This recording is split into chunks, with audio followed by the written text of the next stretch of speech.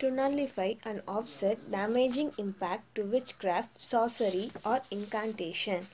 The meaning of said mantra is, O Kritya, I return you back to the sorcerer who has done incantation by mixing in an earthen pot rice, barley, wheat, sesamum, malkangani, raw meat of cow to harm me.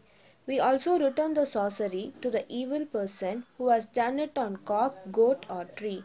We return the sorcery to the wicked person who has done it on one hook or double-teeth donkey.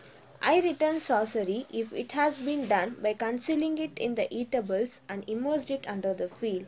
I return it if it has been performed in a yajna-shala. If it has been done in a gathering or robes, I return the same to you.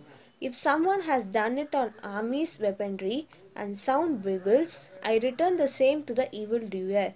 If it has been consigned into a well or burial ground or in house, I return the same to him. If sorcery has been done on a burning human bone, then I return the same to the same person who is a meat eater. If any imprudent has done this witchcraft to torment us by adhering to wrong methods, I return the same to him through the same route. The witchcraft that has been directed to harm pious people like us is returned to the evildoer so that his ill motives do not succeed and will remain free from the bad effects. Let Indra destroy our secret enemies who surreptitiously, stealthily and wickedly plan and wish to harm us.